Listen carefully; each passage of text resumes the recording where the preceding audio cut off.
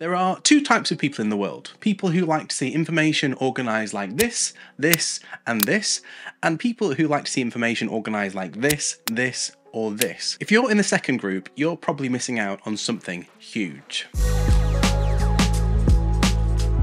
In late 2022, Apple released an app called Freeform. It worked across all their devices and promised a lot. The other thing was, it's totally free. You know, if you already own one of those mega expensive Apple devices.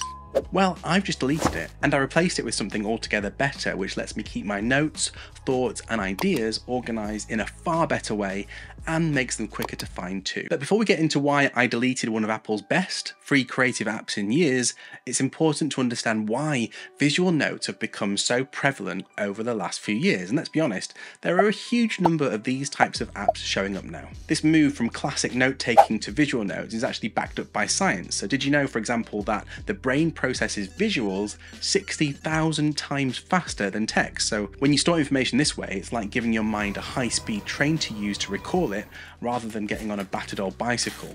So that effect is compounded if you combine visuals with the audio of a presentation or a speech. A bit like a YouTube video when I come to think of it. And in fact, research has shown that visual note-taking can increase comprehension and data retention by up to 30%, plus help learners understand far bigger ideas than standard note-taking. In summary, if you've never tried visual note-taking before, you're probably missing out on all of this. And that brings us on to Freeform. It's one of those infinite canvas tools where you can add sticky notes, text, files and images to map out your thoughts. And if you're an iPad fan, you can even just draw on it like a massive whiteboard. But here's the thing, my brain just doesn't work like this, and there's a good chance yours doesn't too. I mean, sure, Freeform's great if all you want to do is dump a load of pictures on a board and then scribble on them a bit, and maybe invite your friends to scribble on them too, and it just automatically syncs all of this information, whether you're working on a Mac, a phone, or an iPad. Actually, it's beginning to sound quite good now for a free app. Why did I delete it again? One big reason is that it just appears on your device whether you want it or not. Apple quite like doing this. Last year they released a journaling app which is, how can I put this kindly, a bit thin, and the less said about that U2 album, the better. Was that really a whole decade ago? I'm getting old. But yeah, the main reason I deleted this app is because it's just too much chaos. Now call me old-fashioned, but I don't like the idea of a completely free mind. What was it that Junior said to Bunny in that really old film from the 80s? Simple. Free your mind, your ass will follow. Okay, Junior, what if I don't want my mind freed? Or my ass, for that matter. I like order. I like connectedness. I like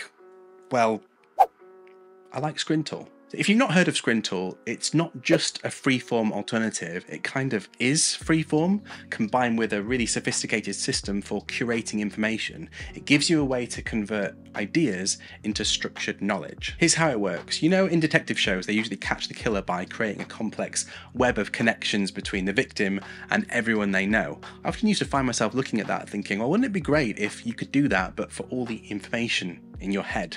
Well, that's basically how Scrintl is set up. You start off with a blank canvas and then you can add information via these cards. Now that information could be text, lists, images, videos, tweets, or uploaded files. You can then arrange these cards onto boards and then place links between those cards on a board, or even place boards within boards. But we're getting ahead of ourselves here. Let me just give you an example. So let's say I was making a mind map to capture all the stuff to remember from a course that I'm on. I might have some boards for different modules or lessons, and then each topic might be captured on a card with links and pictures and references captured around it. And I might then think about referencing some of these themes and topics with other topics that I know about. This is all possible thanks to the way Scrintle's linking system works. If I'm trying to do this in Freeform, I simply can't. So all those opportunities to make links between topics that are deeply connected and then remind myself why just get lost. And if I want to bring other people in to collaborate on a board, I can share or publish it and then allow folk to contribute alongside me. Likewise, I can just give access to a single card if I want without people being able to see the whole thing.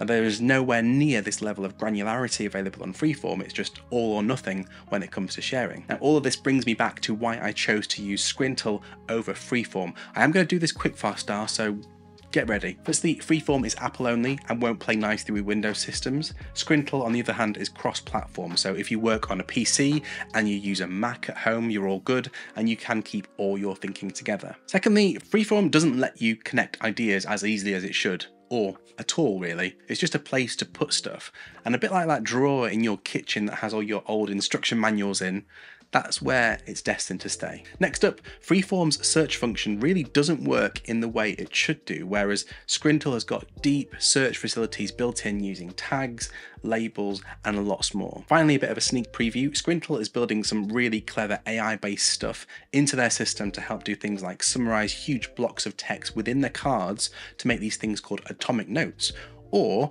bring together single summaries from groups of cards. I've seen some sneak previews of this and it is looking really cool. Freeform, on the other hand, has got Siri, which is a bit like asking a toddler to have an intellectual debate against an academic.